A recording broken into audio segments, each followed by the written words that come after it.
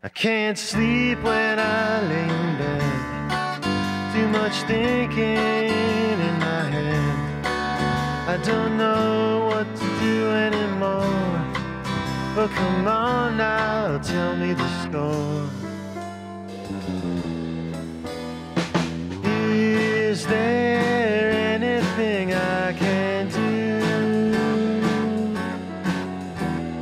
to get out of these tragic blues?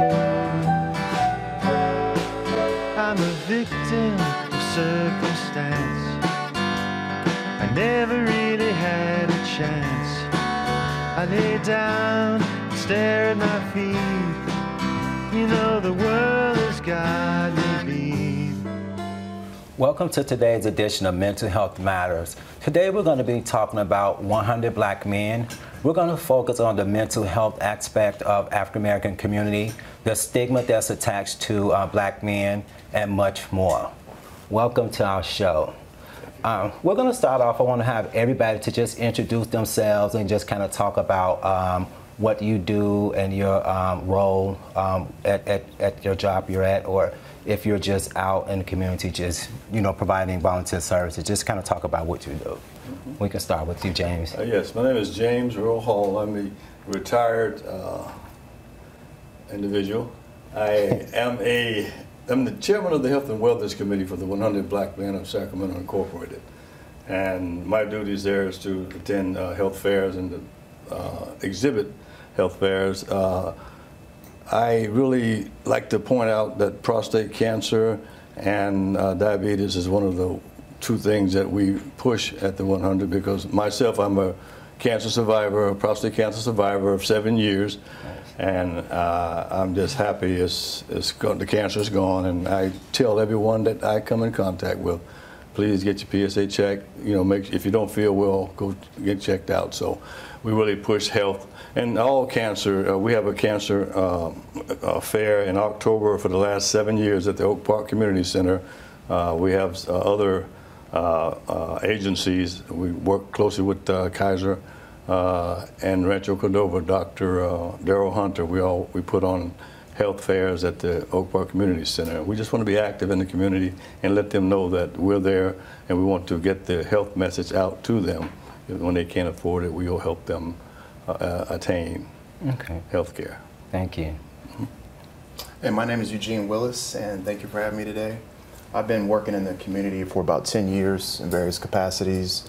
First as a drug and alcohol counselor, working with meth court and drug court, working with addicts who had dual diagnosis, meaning they had a mental health and substance addiction.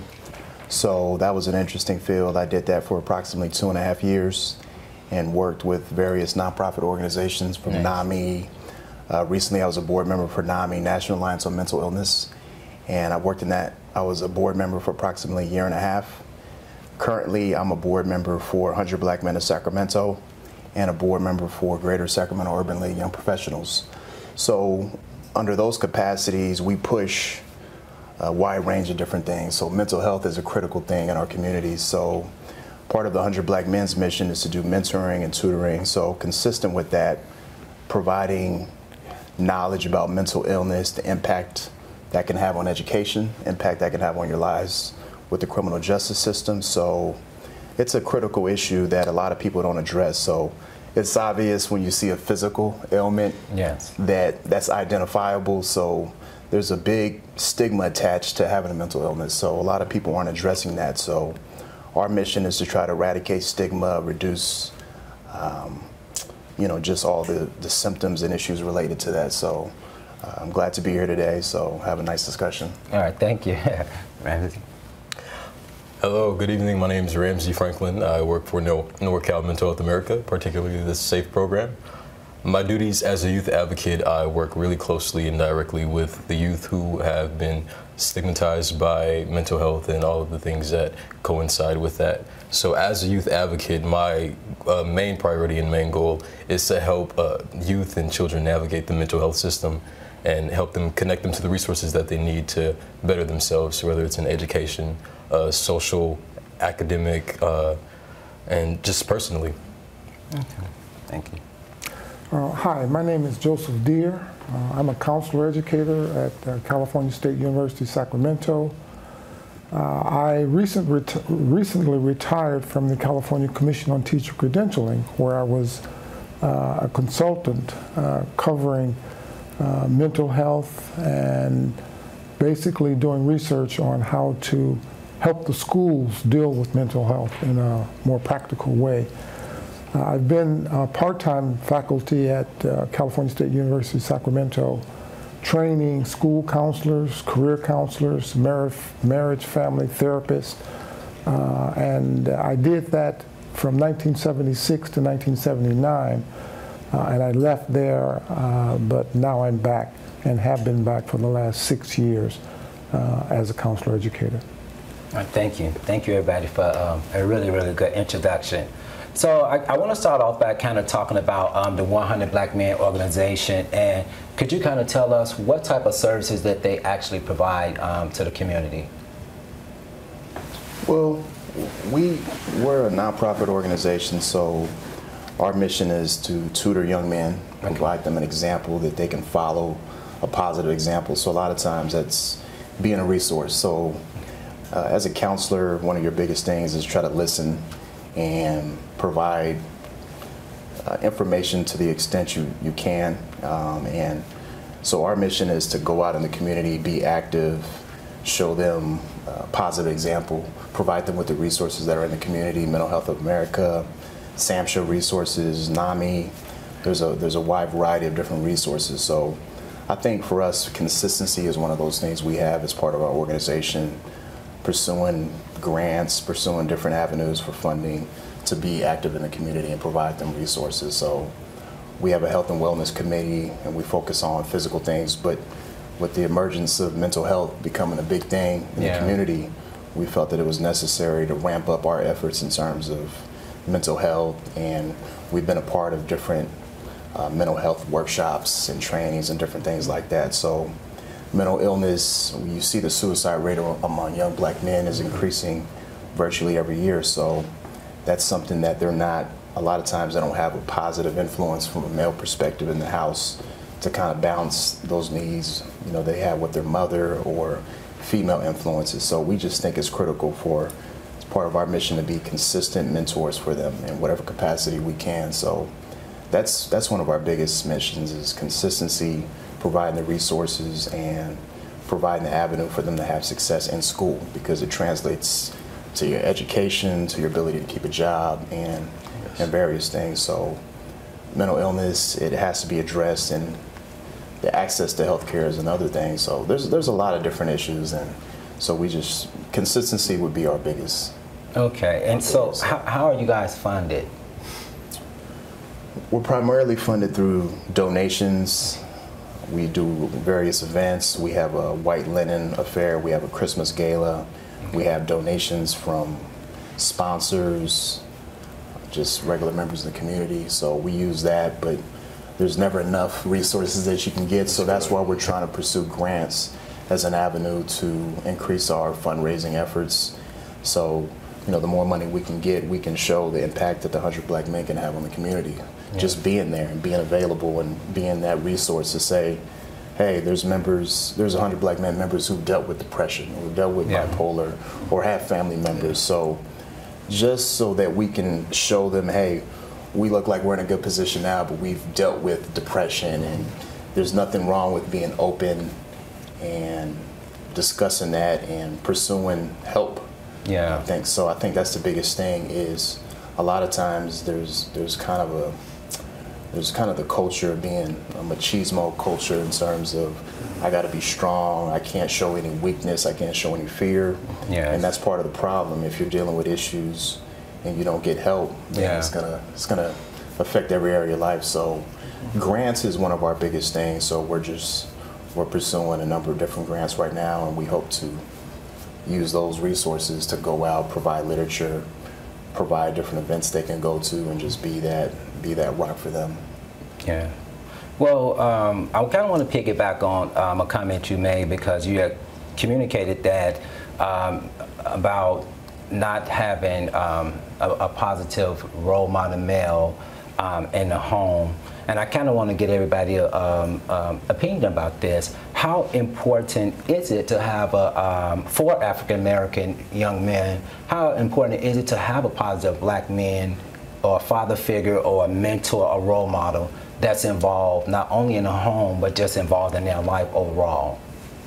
From a personal perspective, I think my dad was in and out of my life various times until I was 8 or 9 years old, but he instilled a lot of values in me at an early age that even though he wasn't there during the other formative years, I still held true to that in terms of working hard, thinking, and just having accountability for your actions. So, you know, clearly a lot of young men don't have a father figure in their home or positive male influence, so they don't know how to ask for help. They don't know how to pursue getting a college degree or how to fill out applications or things that many people might think are basic. Yeah. But if you haven't seen anyone do those particular things and your role models are involved in maybe drug dealing or some non-positive things, that's all you know and that's all you see. So your environment can shape you. So a lot of times people are a product of their environment. Exactly. Coupled with maybe not having financial resources, coupled with seeing violence, seeing easy money you can make through drugs or various other criminal transactions. So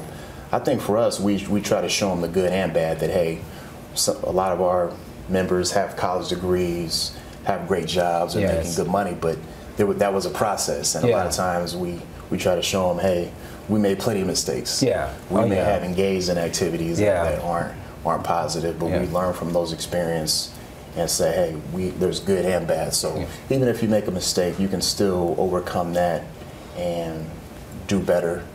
And as long as you work hard, you learn from those mistakes, I think. So just showing the good and bad is what we try to instill in the young man that we deal with. So. Okay. So James, why do you think it's important for an African American male to have some involvement with their father or their mentor or a role model that can display positive influence in their lives? Well, Jesse, I feel that it's very important. I am a product of a father and mother, two parents in the home, and that's not the case today.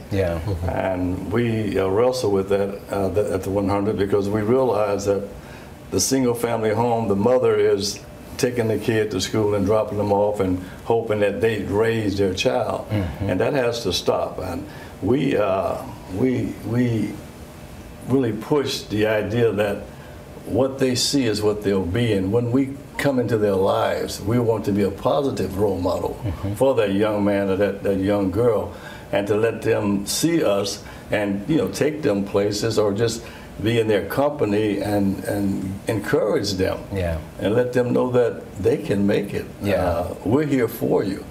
Too many men don't tell younger siblings or younger individuals that you're going to be okay. It's going to be fine. Why don't you come? Just call me. Here's my email. Here's my contact number.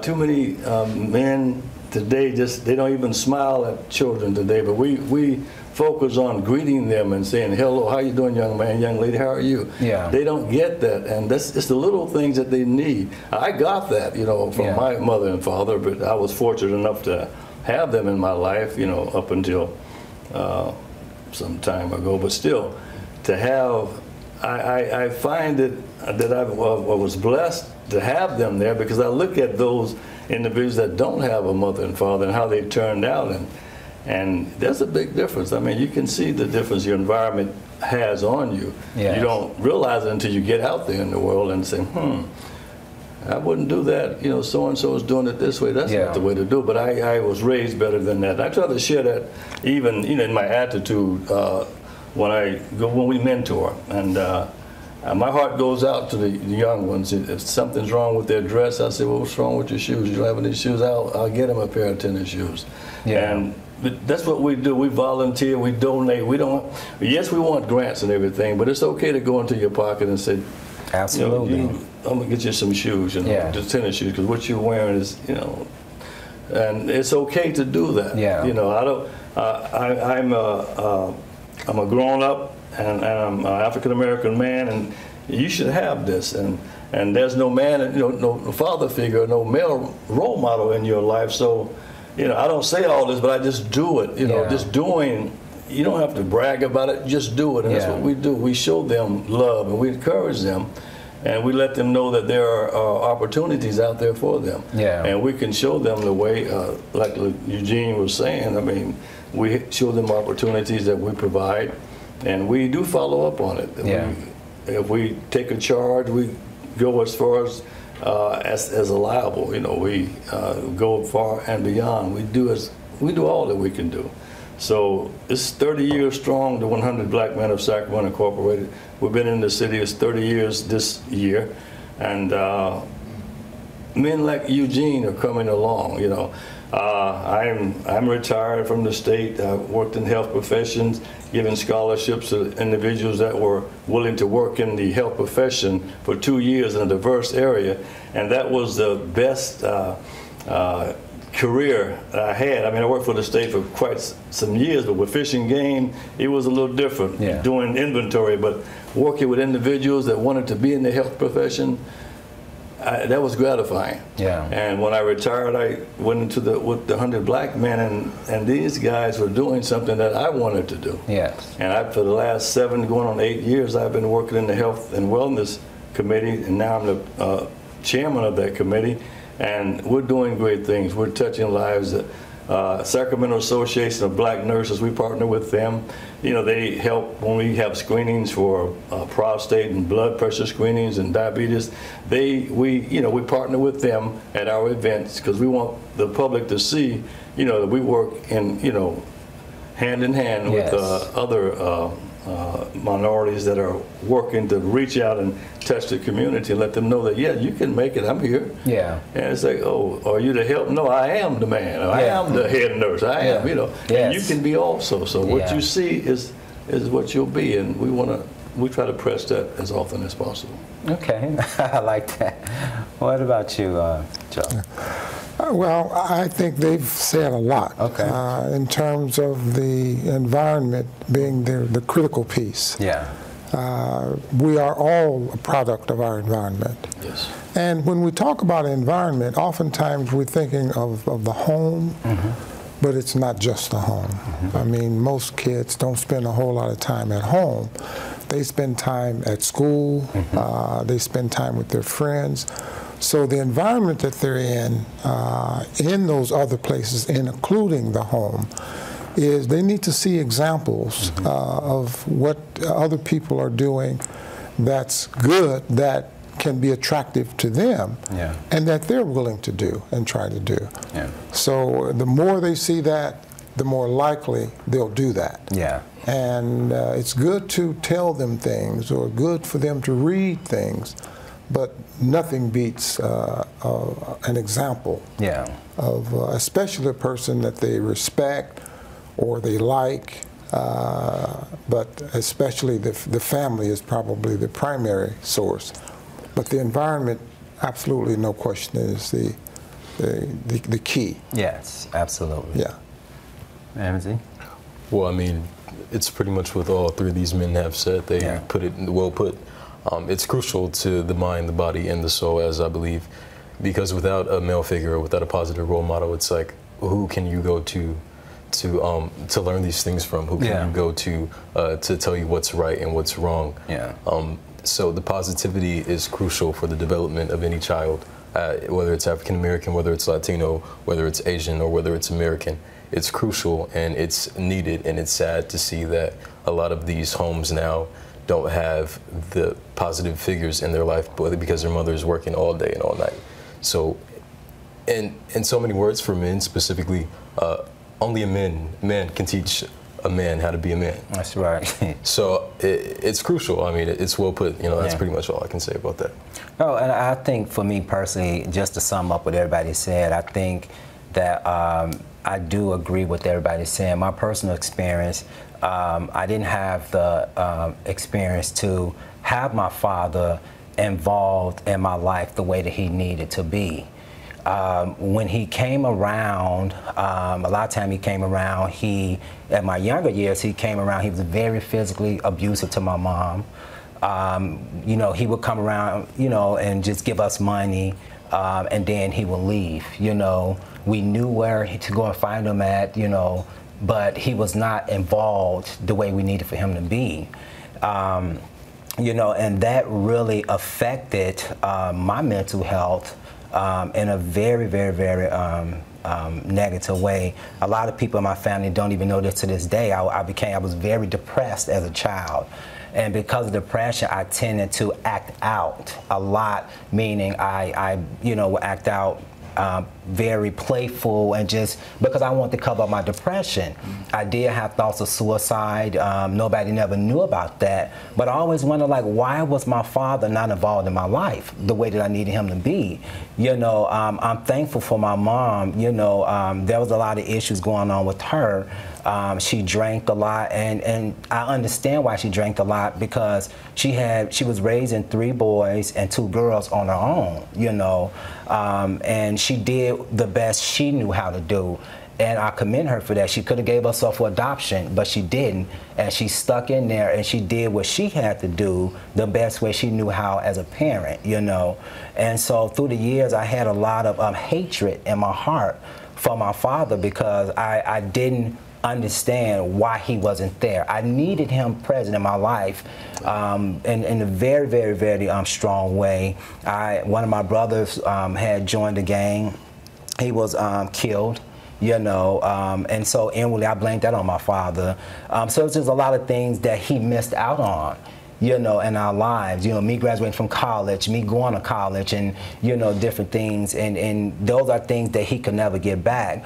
But, you know, today we have a really good relationship, you know, and just me talking to him and getting a chance to really know him a little bit better. He didn't know how to be a good father because of what was going on in his upbringing, you know, so it was generational. And because of that, I have, you know, a sibling or 2 who are not good fathers because of the result of that. You know, and so it's important that we have these male role models in our lives to help shape us.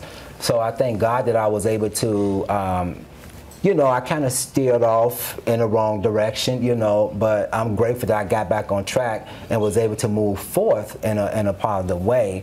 And I just want to throw this out there too, and just get you guys' input. How does that affect a person's mental health? Like, have you guys experienced, like, some of the youth, or just throughout the years of dealing with just young men? How do you see that really affect their mental health by not having somebody in their life that they can count on, that they can trust, that they can depend on? How does that really affect them? Because, like you said, Eugene, we put up this image like we got to be strong, and yes, you know, we can't let nobody see us cry, but inwardly we're shattered, you know. So how does that affect us, and what can we do as a community? That's about the African American community. What can we do as an African American community to do away with that? You know, what do you guys think what can we do? Well, I would say you just said it. The community. That's what we need. We need to become as one and really look out for one another. You know, it just doesn't have to be the father. If you see somebody's at home and they don't have that positive male figure in their life, then step up and be that positive male figure. That's pretty much to sum it all up, in my opinion, is we need that sense of community, because it's separated. It's been separated for decades. Yeah. And so if we can get that back, then we'll realize that as one, we are stronger as opposed to being separated. So that's my opinion on my intake on that. Okay. I can come in on this one. It's a progressive process. Right. You know, as you grow older, you learn more. That's right. And as you learn more, you build on those things. And depending on how far gone or how far off they are, then that'll depend on how much they need. Yeah.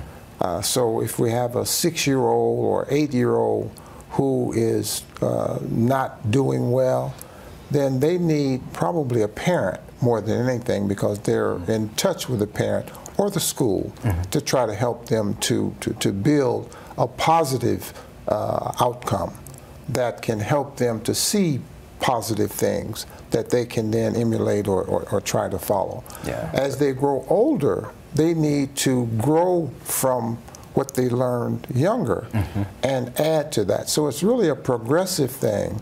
And as you were mentioning, it does take a family or a community. Yes. As has been said, it takes a village to raise a child. And in the sense of a village, that village is whoever that person come in contact with. Yes. The influence that they have throughout the day, in the 24-hour day, that's the village. And if the individuals within that village can be a positive influence, then of course, that's what they see, so that's what they will eventually become, and gradually, hopefully, again, keep those positive influences and become a positive influence themselves. Yeah, yeah. Why do, because I want to kind of shift gears a little bit, because I want to try to cover a lot with just a little bit of time. So why do you guys think that there's so much black on black crime? You know, we hear what's going on in the news in Chicago, Illinois. There's a lot of, and even when I was living there and growing up, it was still a lot of gang wars. You know, as I said, my brother, he was killed, you know, due to gang violence and stuff like that. So why do you guys think a lot of that is going on still today after so many years?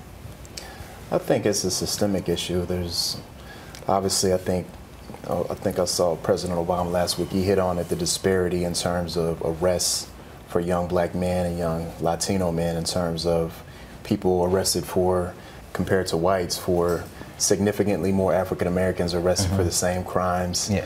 They're not given the option for rehabilitation services as much, and the disparity is pretty significant.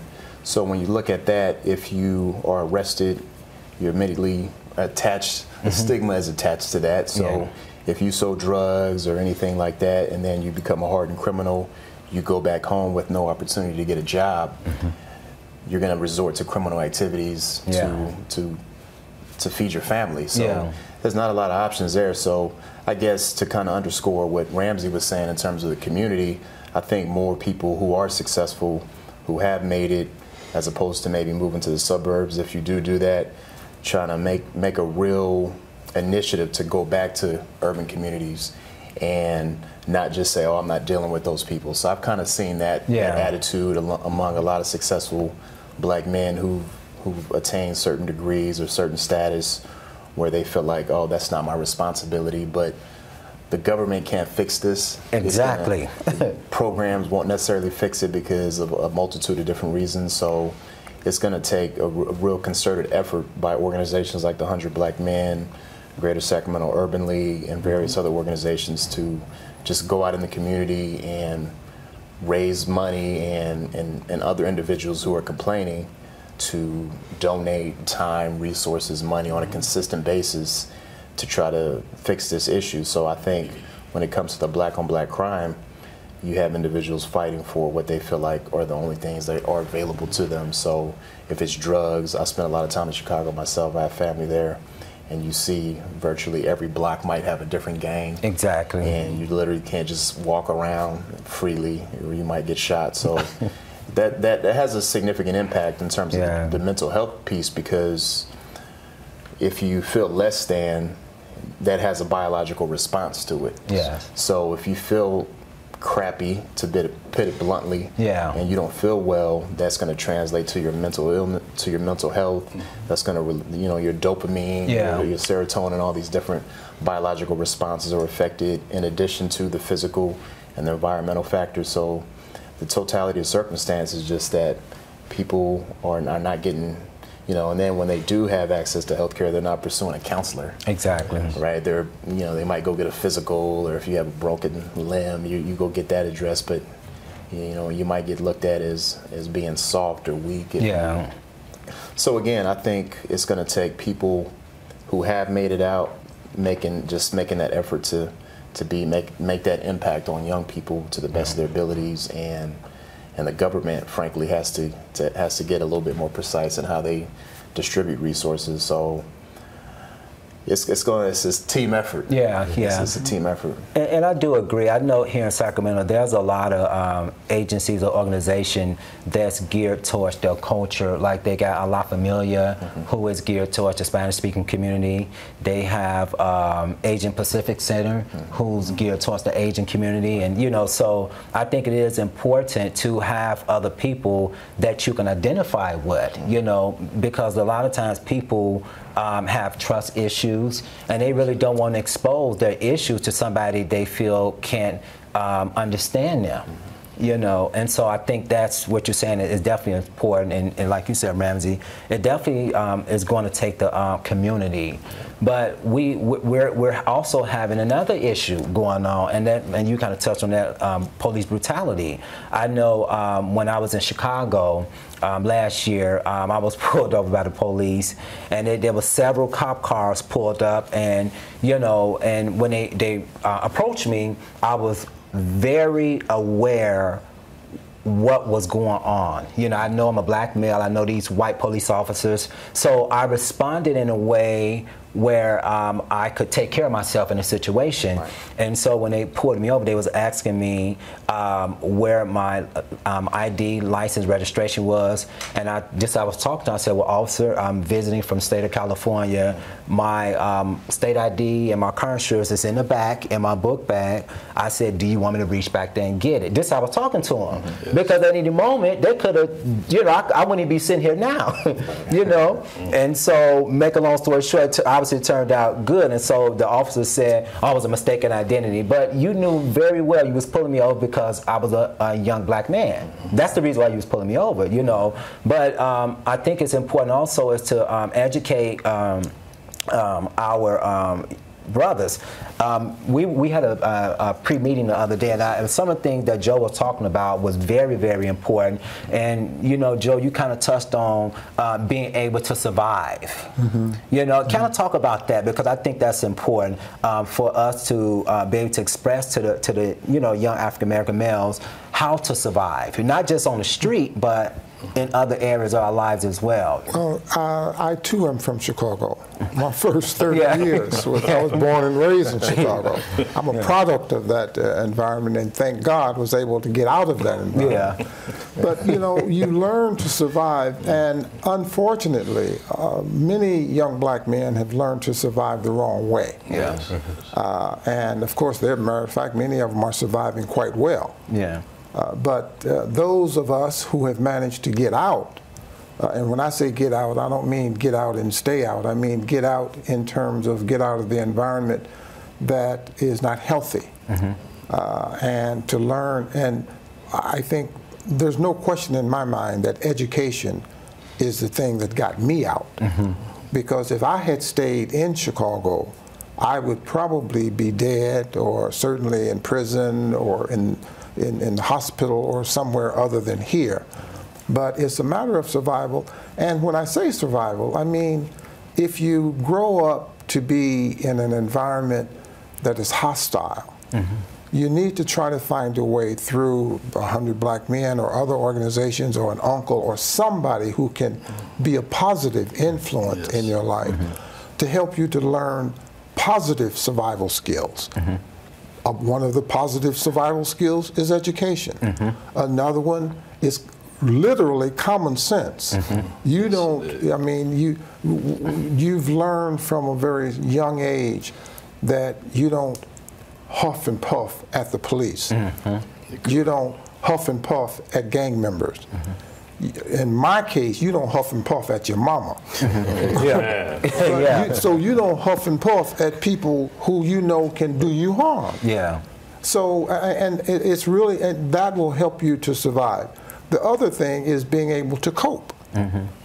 There's going to be bad things or things that you don't want to happen in your life, but you just have to suck it up and try to learn from it and do better. And if you're around healthy people and people who themselves are positive and have some good advice for you, you'll learn to realize that you pick your moments to fight. You don't have to have everything your way. You learn that life is not a bed of roses. Yeah. But hopefully, if you do the right thing, most of the time, the right thing will come your way. Yeah. You treat people poorly, they will treat you poorly. You treat people with respect, most of the time, they will treat you with respect. Sometimes they won't, but that's the exception, generally speaking. So survival is just a matter of learning how to get along in your environment, learning how to grow, and the bad things that happen to you, you learn from them, and hopefully they won't happen again. Yeah. And that's really what I mean about survival. Unfortunately, a lot of young men, because they have, in many cases, they have parents who don't want them to learn the hard way. So they do things for them, and they don't learn at all. Yes, yes, yes. So the objective, I think, is for them to learn. Yeah. They don't have to, don't have to get beat up all the time. But a few scuffles here and there, a few bruises here and there are not all bad for them. Yeah. But again, it's a learning process. Yeah, and I definitely agree with you on that. I think that some parents are enablers to their children. I have a brother that is in his 30s, and he just refused to work.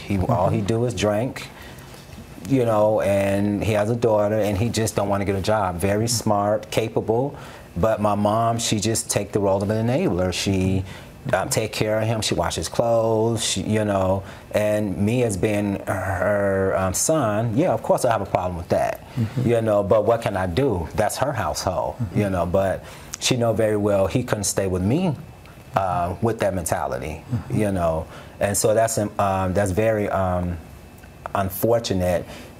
Those type of things go on where parents, enable their children. I have nephews in the same situation, my sister, I love her, she's a great mom, but I feel like sometimes she enable her kids. These are grown men. If I can get out and work straight out of high school and go to college or whatever, so can they. I didn't have it good, and so, but I guess it's just, we're living in that culture, and because of that, some of them feel entitled. Yes. They feel entitled,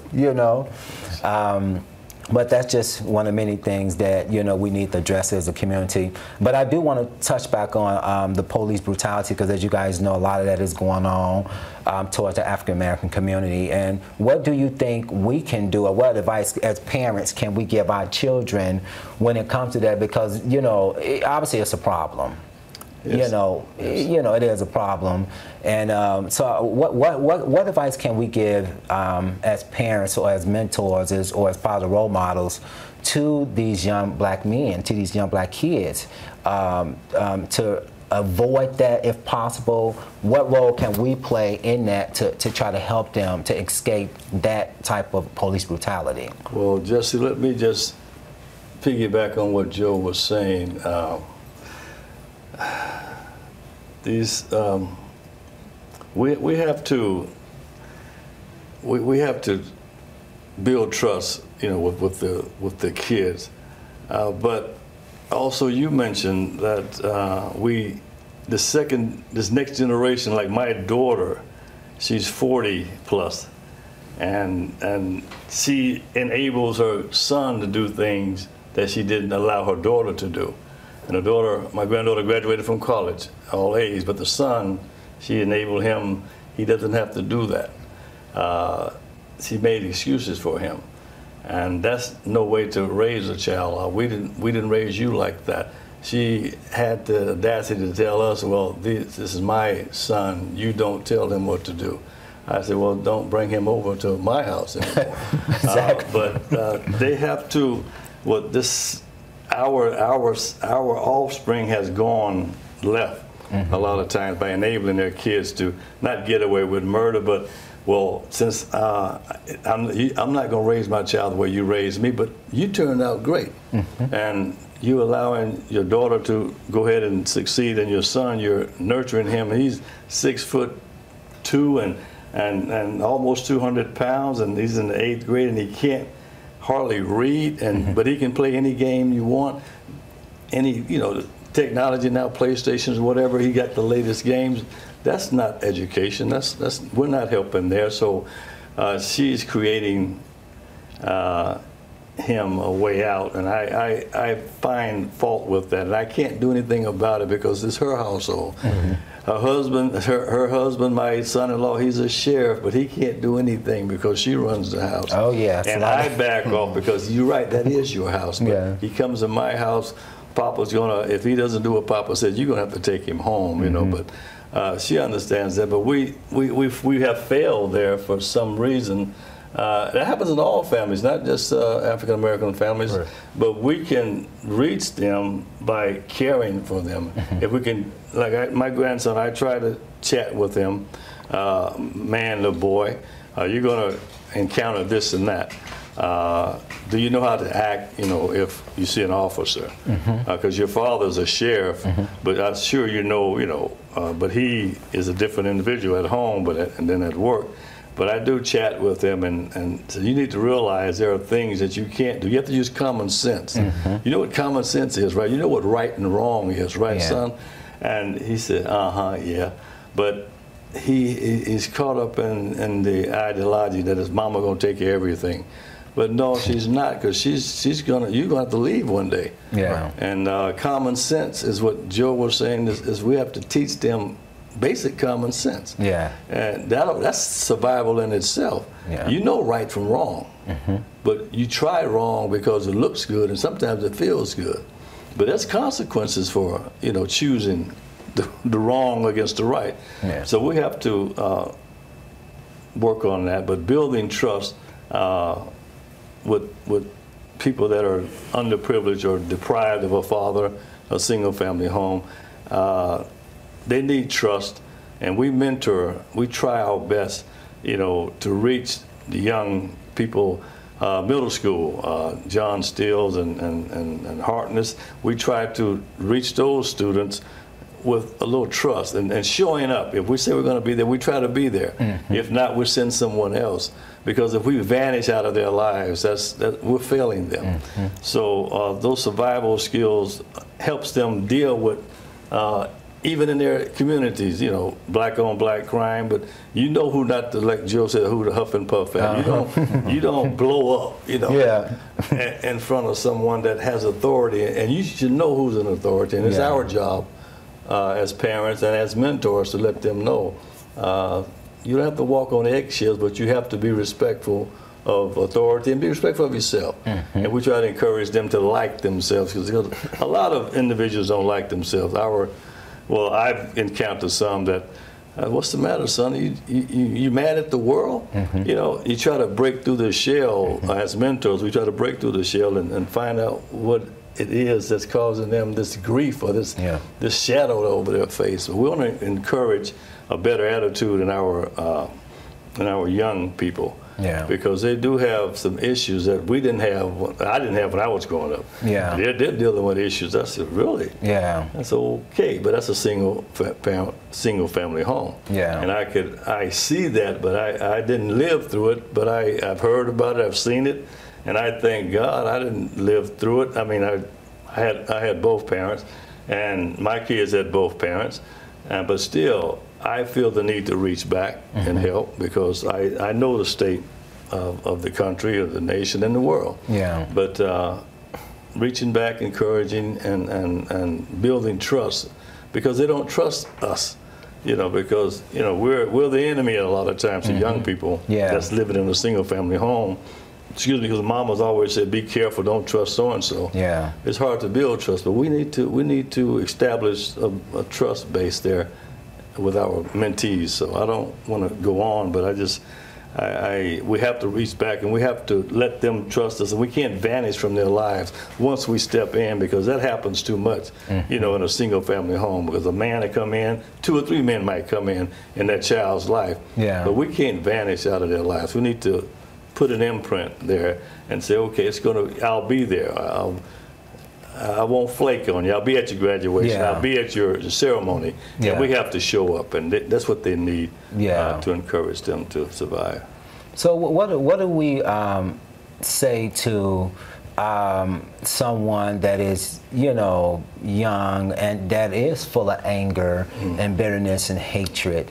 How would you approach that? Like, you know, because myself, I was one of those people growing up where I had a lot of that in my heart. And it took a long time for me to trust people. I mean, anybody that know me, family members, you know, I didn't let people get too close to me because I felt like, you know, people were gonna hurt me, people didn't care about me. I really felt like didn't nobody love me growing up. That's literally how I felt, you know. And so I had this wall up, but a lot of people couldn't tell because I masked it with me being joking and acting silly and stuff like that, you know. But how do you deal with people that is really hurting, that have real life issues? And I know you talked about you know, really being there for them and stuff like that. But how do we handle the ones that just don't want our help? You know, because it really is something going on mentally up there. Mentally, yes. You know, that's what's going on. I just briefly, I'll say that they might need professional help. Okay. Anything short of professional help, for me personally, I think they need Jesus. Yeah. But professional help is what will help them to find out why they're so angry. Right. Yeah. Why? There's always a source of the anger, and hopefully they can work through that with a professional and help them to get to a point of trusting and get to the point of realizing that there's hope. Yeah. And I think they probably need professional help. Yeah. To kind of piggyback on what he was saying, professional help, I would say peer professional help is what may be needed is somebody who knows exactly what's going on, who can be empathetic as opposed to sympathetic. Yeah. I think that love and persistency with somebody who's experiencing all these different type of emotions is exactly what they need. You know, of course, you know, they're so used to people walking out, but you want to be persistent and you want to continue to try to make that imprint, as he was saying. So professional help, but peer professional help, someone who understands, someone who knows. I would say that's the way to go about it. Okay. And I guess one last thing I'd add to that is when I was working as a drug counselor, we tried to work on two main things. Number one was the triggers.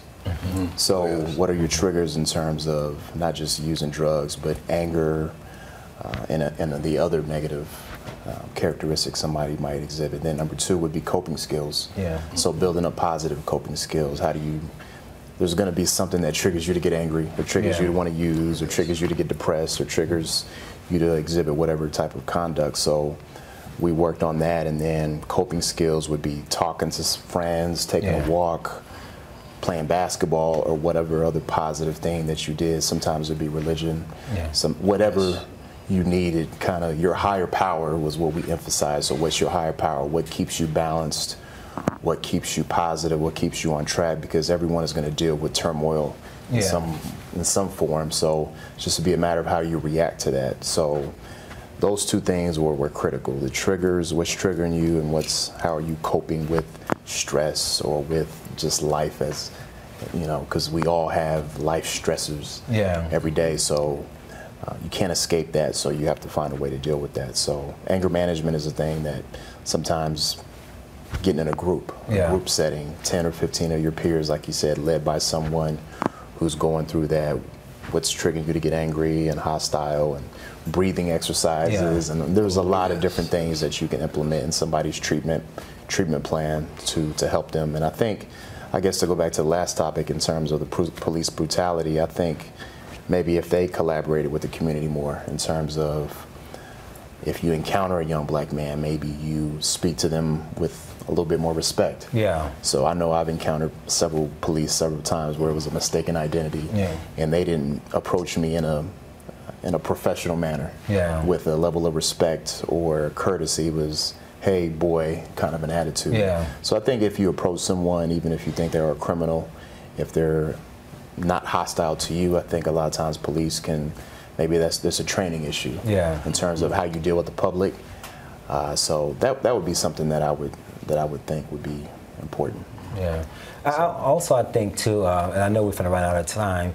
I think that we need to try to teach them how to reshape their thinking, because I know growing up, a lot of people think that other races or other cultures has an edge on them, but I know to a certain extent that may have some truth to it, but it should not stopping you from moving forth and giving your best.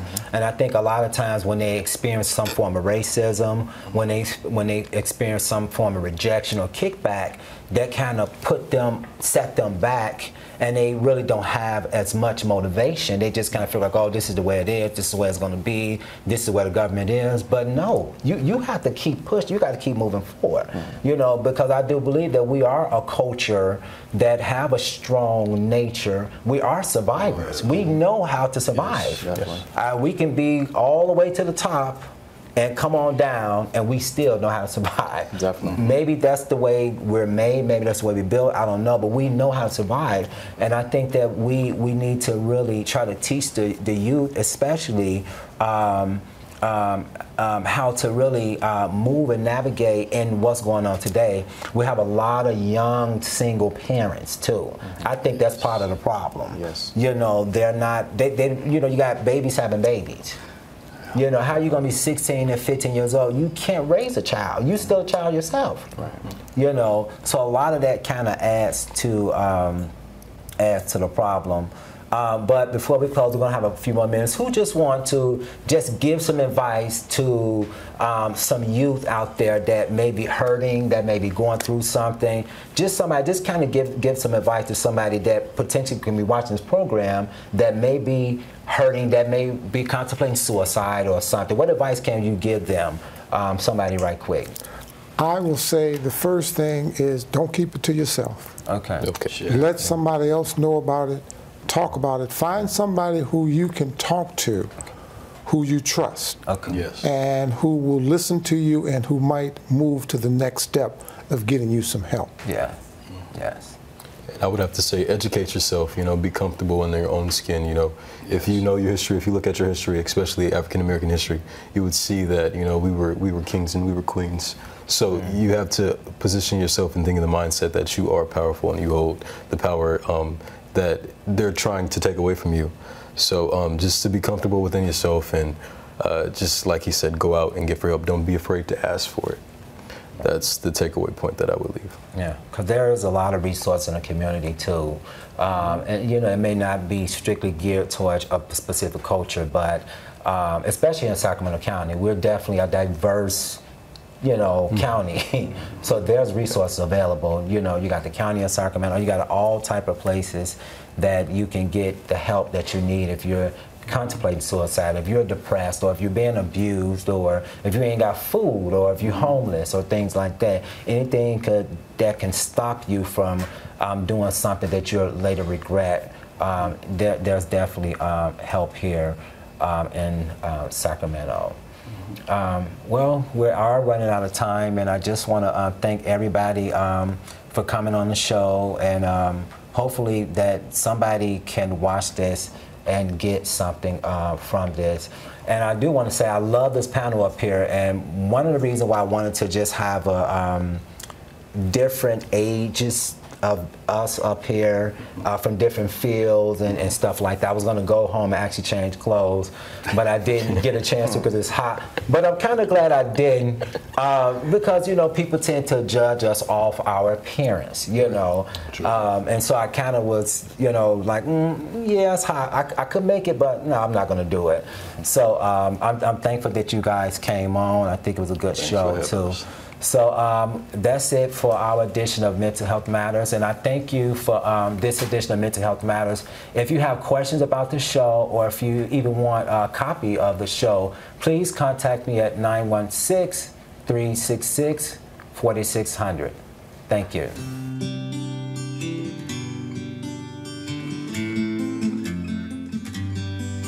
When I think of where I've been, the good times and the bad, on a scale of 1 to 10, either way I'm glad, 'cause 'cause I'm not alone. As I'm reaching for the phone, your voice is there, you really care, you're my comfort zone. Sometimes when I'm lost, crushed beneath the pain, though I can't afford the cost, I just smile and play the game. But there's a healing place where I cannot pretend. Your smiling face, your heart's embrace heals me again. So even when the storm is strong and I'm deaf to my own cry, I faintly hear a distant song, and I simply can't deny that I'm not alone. 10,000 times I've known my best bet is that first step for hope.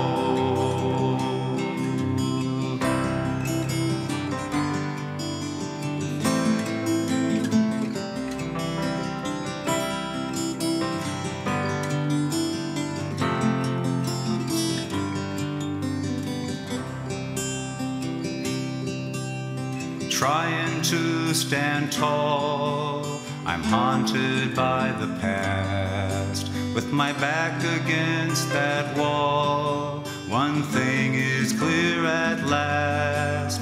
The kind of love you show to me flows from an endless stream, with shores so wide it won't subside. My mind had never dreamed how I'm not alone. Even when I'm on my own, your gentle touch is much too much to let me roam. So even when the storm is strong and I'm deaf to my own cry, I faintly hear a distant song, and I simply can't deny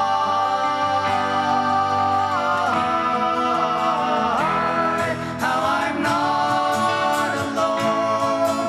10,000 times I've known my best bet is that first step for hope.